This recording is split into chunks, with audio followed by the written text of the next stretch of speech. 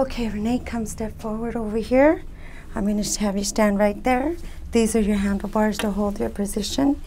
Go ahead and step forward till you hit my foot. Good.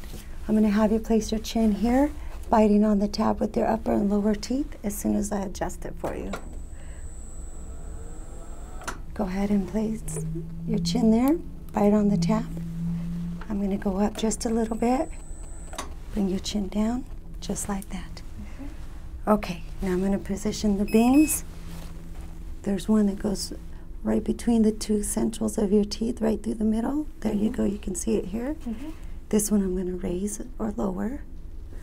Go ahead and smile for me. I'm going to put this on the canine of your tooth, and you're going to hold it just like that. There you go.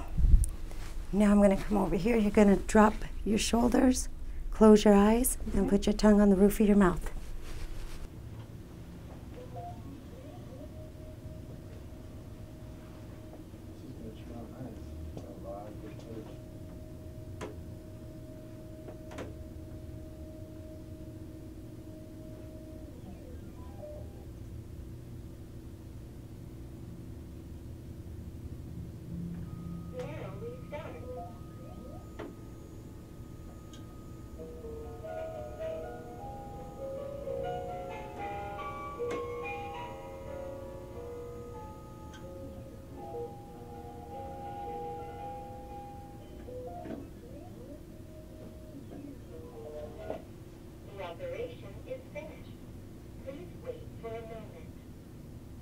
After the image is captured, the 3D image volume is constructed and converted to DICOM format.